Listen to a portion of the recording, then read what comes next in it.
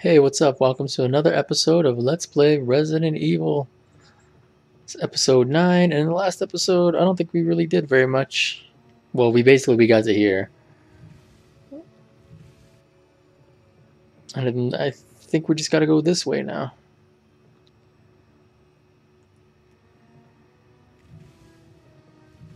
Cover up the sexy tentacle hole.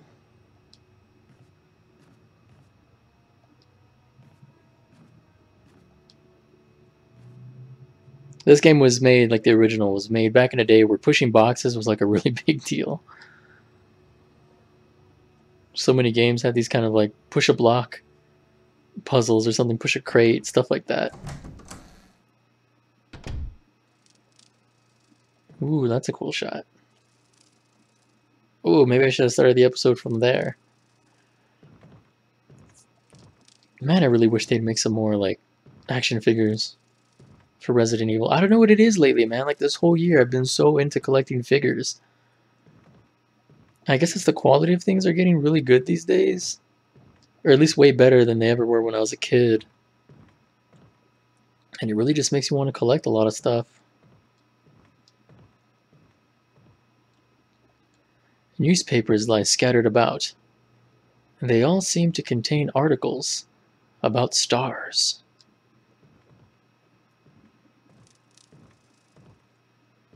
Oh, you can see that way over there, but there's no way we're getting that map. Right, so this is what I got with me. It's locked. The door plate reads gallery. I don't remember if you...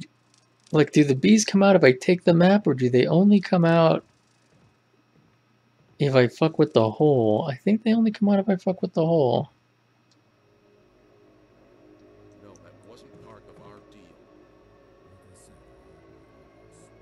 But it's not necessary to destroy stars.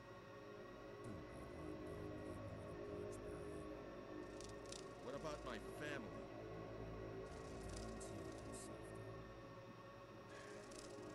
If I play my cards right.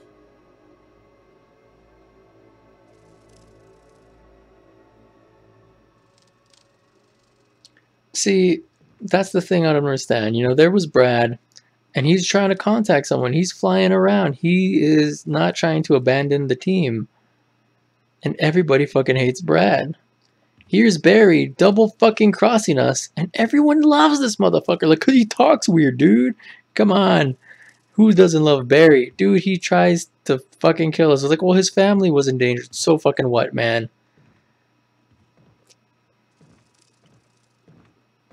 You can't give in to those kinds of threats and fear tactics and stuff. You gotta stand up for what's right.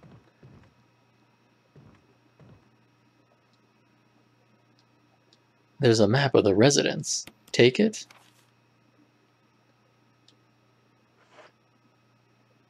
You got the map of the residence. There's a hole in the wall here. Yeah, well.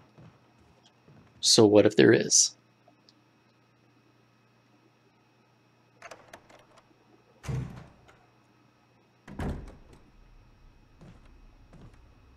Jill.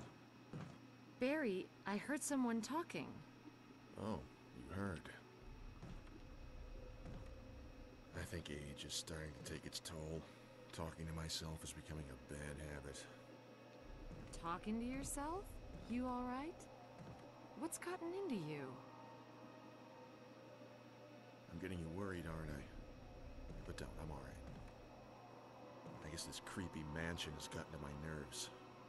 Anyway, I think I'll go outside, get some fresh air for a change.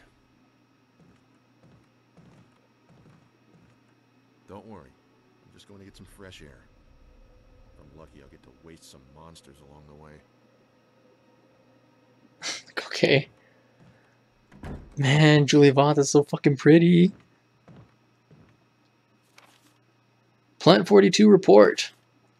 4 days have passed since the accident. The plant at Point 42 is growing at an amazing rate.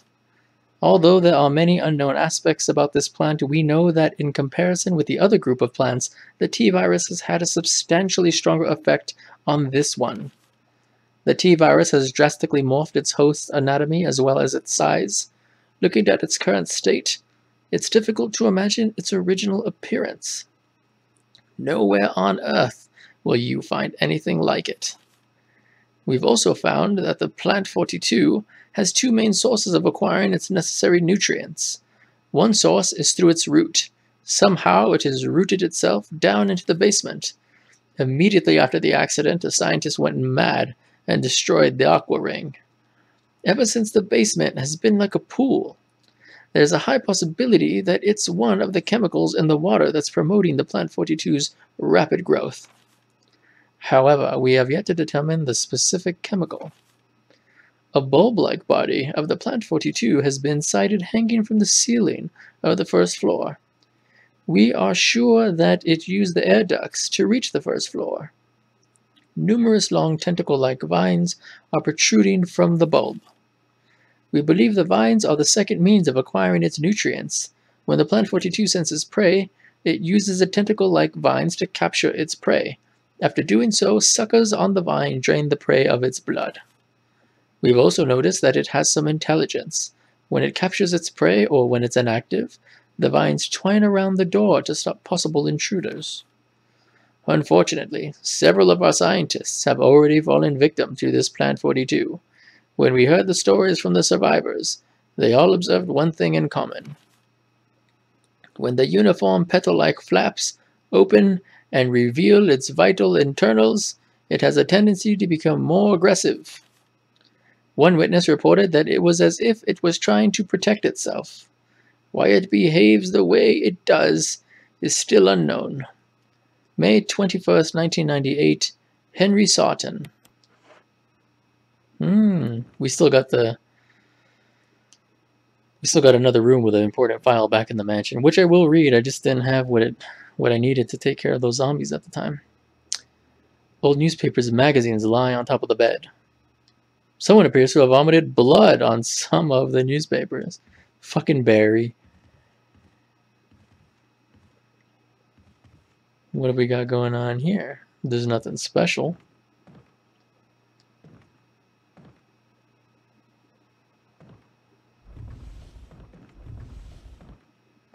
Am I possibly carrying too much crap on me? Before I start going down here? Because I think maybe I am. But is there a box? I don't remember. Oh, hey, look, a cowboy hat. There's nothing special. What do you mean? It's a cowboy hat.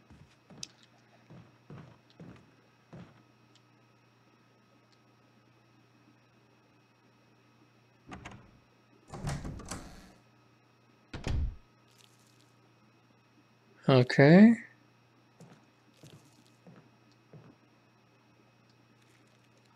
You don't want to say anything about this stuff? Water drips from the sink. Perhaps the valve is broken.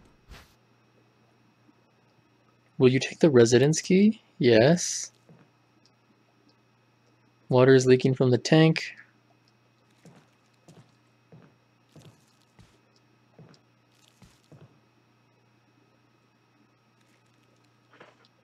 Let's examine that key before we investigate that door opening sound.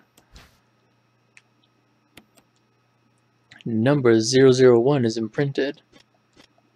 Okay, cool. We're gonna go take care of that.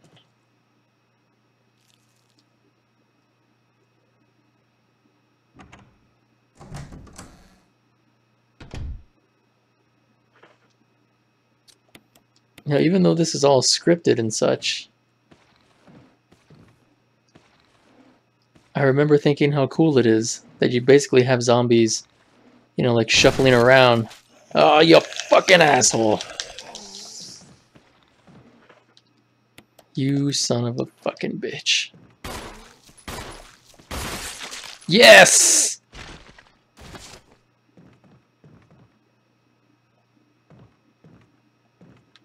Fuck you, random zombie dressed like some fucking 1940s college professor.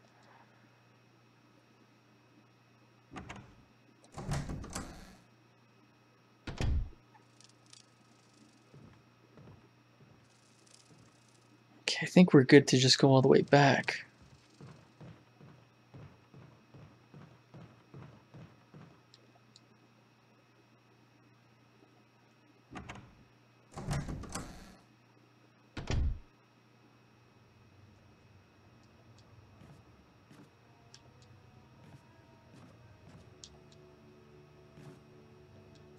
Can't remember which door you use the red book in, but I don't think it's even this one.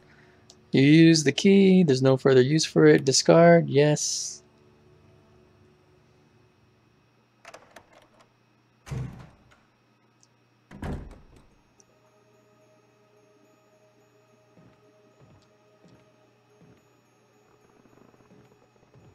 Creepy.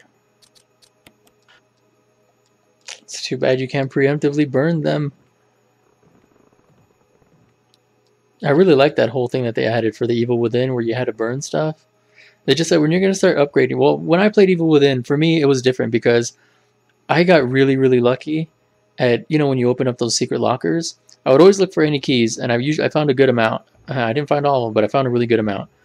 And basically what I did was I got really lucky when it came to opening them. And I don't know what it is, man.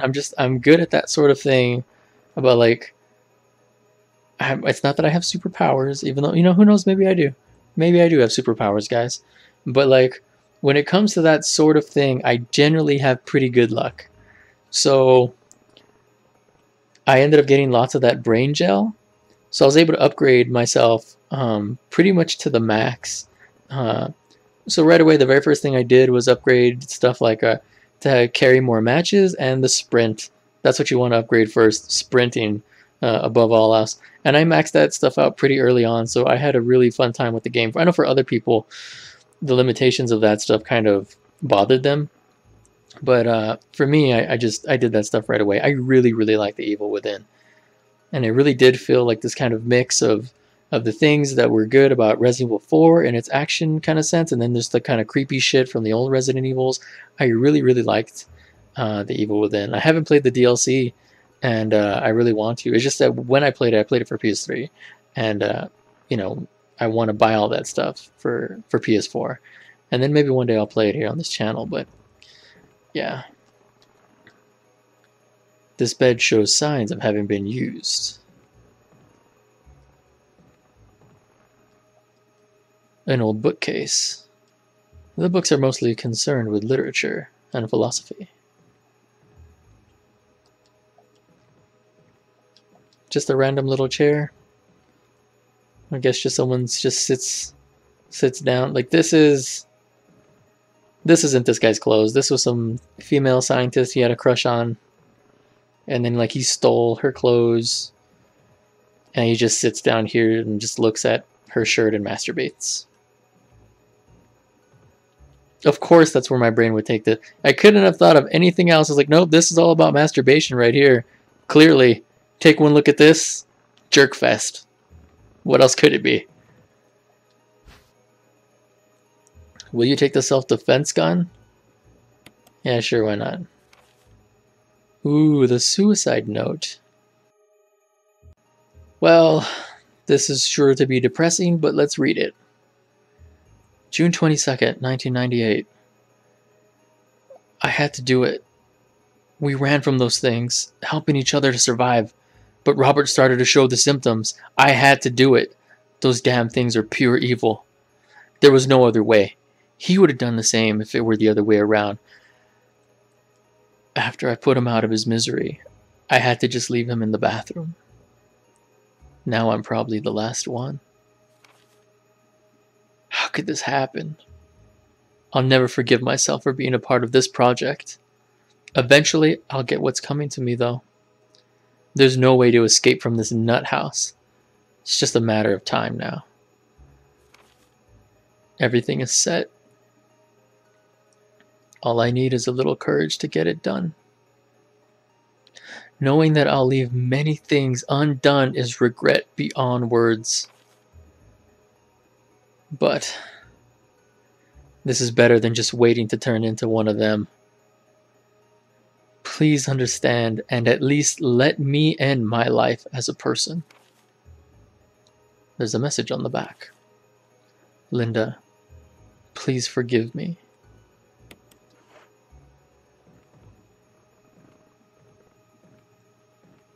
Well, unfortunately, you must have been already infected or something.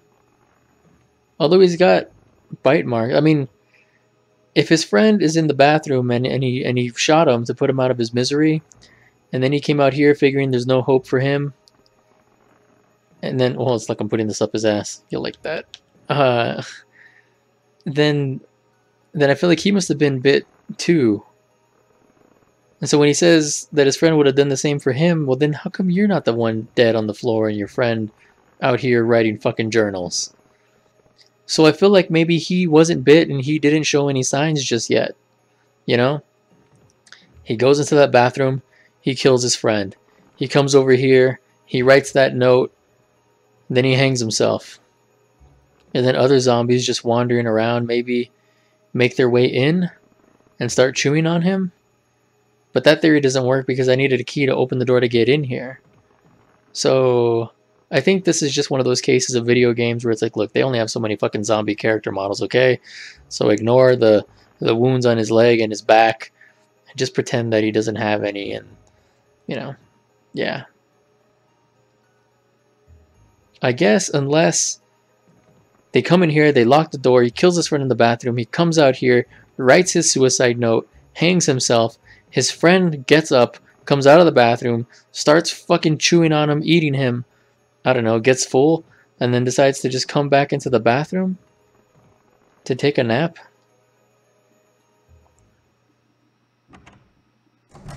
That makes more sense. Although when you come in here... Wow, that was really remarkably loud. Although when you come in here, it makes it seem as if though when this guy gets up, that's his first time getting up as a zombie. But who knows how long they've been here like this. Maybe zombies get kind of exhausted, they just kind of pass out. It's full of dirty water. Pull the plug.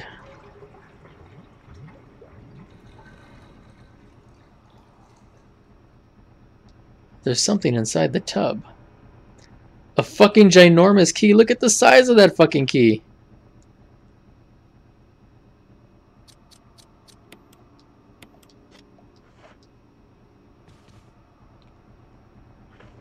Let's examine this thing. Self-defense gun that fires 22 magnum rounds. 1 round has been fired already. Right. It's just this little derringer. Now, buddy, are you only going to get up? A well-polished mirror. Are you only going to get up if I get that key? Because I don't got enough room to get that key. I guess I could use that health, but let's come out here first.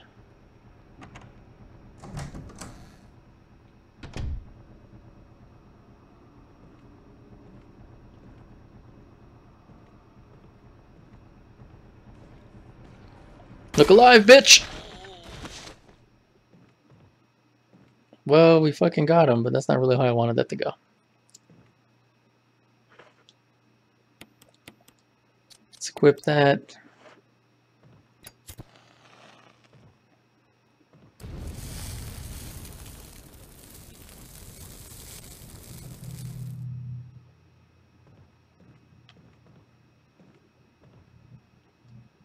Well, I am really glad that I did not go ahead and go down. That I did not go ahead and go down the stairs to fuck with those sharks, because I would have totally forgotten, like, oh no, you need a fucking control room key.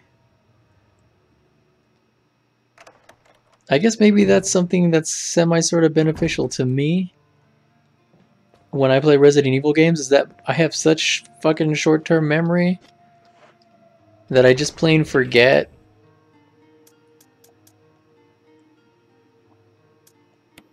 Okay, well, we're not using this book for a while, obviously. We're never fucking using that again, I don't think. I wonder if you can reload it with actual magnum rounds. But then, like, why the fuck would you need to? Or why would you care? Let's take 1 green herb to kind of top ourselves off.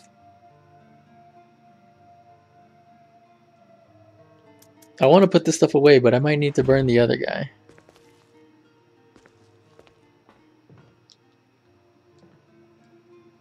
I don't remember. I don't think so. I don't think I did. I think the last time I played, I didn't do it. I don't think it ever came back to bite me in the ass.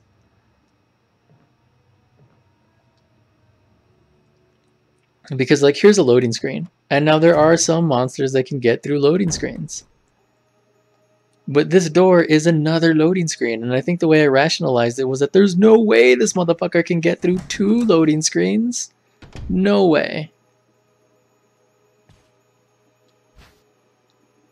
Will you take the control room key?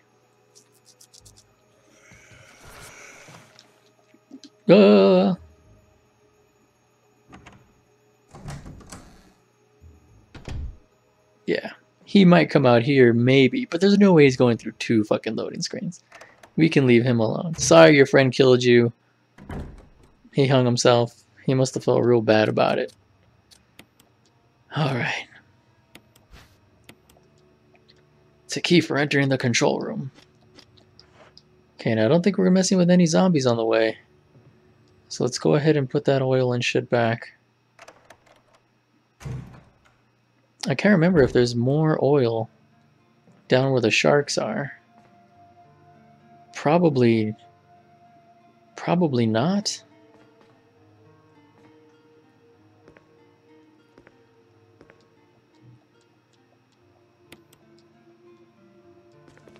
Just always want to maximize the oil here. Okay, I'm fairly certain I don't need any of this stuff. Would I even need these extra bullets? Yeah, man, I love reloading animation.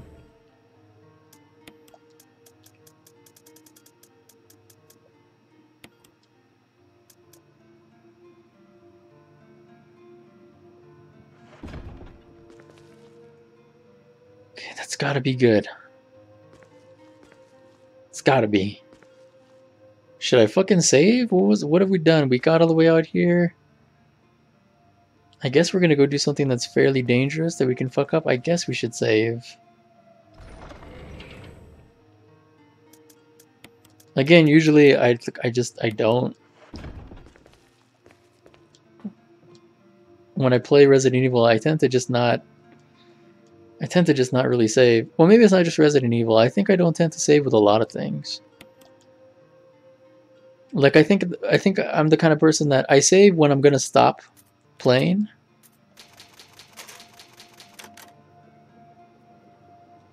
And that's about it. I'm not really like safe and making tons of saves. I used to make a bunch of saves, you know, when you play something like Skyrim or something like that, and there's all these different multiple outcomes. But then when I started to look at my old saves, like I don't even know where this was anymore.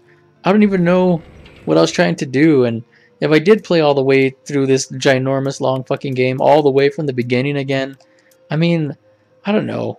Why do I keep all these multiple saves as if I'm going to keep altering this kind of bizarre video game timeline? And like, no, this time I'm going to help out the other guy. Like, no, I'm not. Like, I'm not going to create these 2 separate saves on 2 separate save files and then do things one way, play for 6 hours, and then go, okay, now let me just see what happens if I did it the other way. Like, I am not that fucking curious.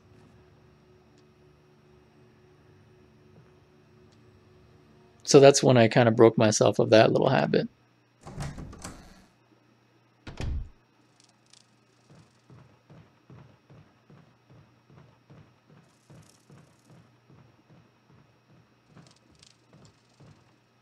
Get in there.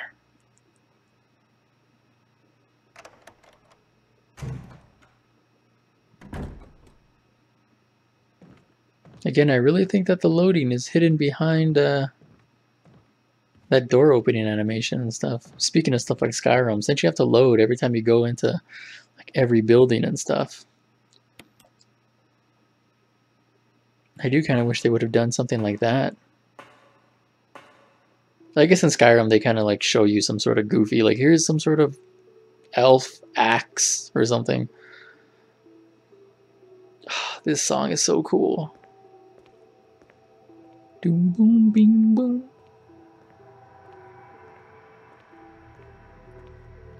I really like the whole look of this whole place. Like this is when it really kind of started feeling spooky. It's almost kind of silly because it's like sharks. You're experimenting on sharks. You have so much resources. Like that just seems really weird. It's almost as if this game was bigger. Like if the PS1 could handle it, it'd be like, oh shit, we got to go to the tiger room. They took everything, like sharks, bears, tigers, lions, leopards, vultures, like anything that seemed like some sort of crazy, creepy, cool animal that like a basketball team would probably name themselves after. They wanted to experiment on it.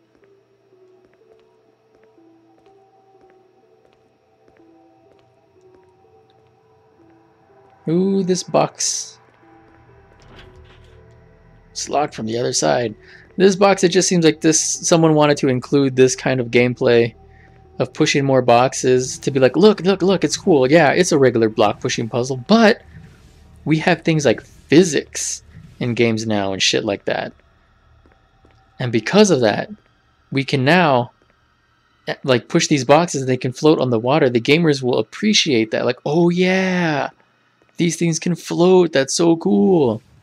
I'm really using my brain, figuring out these puzzles and such. And then, of course, the practicality of it is just like, why would this be in a workspace?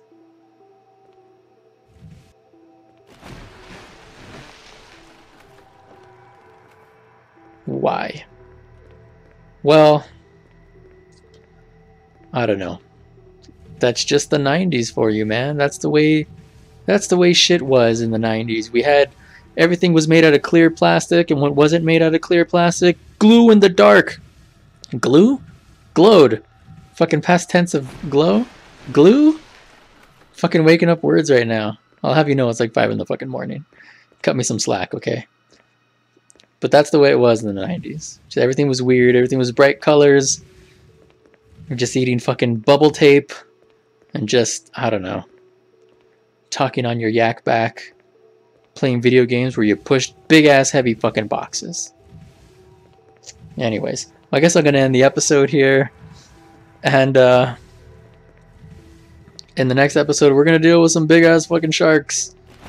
And hopefully I don't fuck that up. I never have enough confidence in myself to think that I will make it through the Aqua Ring without anything happening. So I just always feel like it's better to assume that I'm going to fuck up somewhere. This could be our death. We're going to get eaten by a shark in the next episode. Hope to see you there.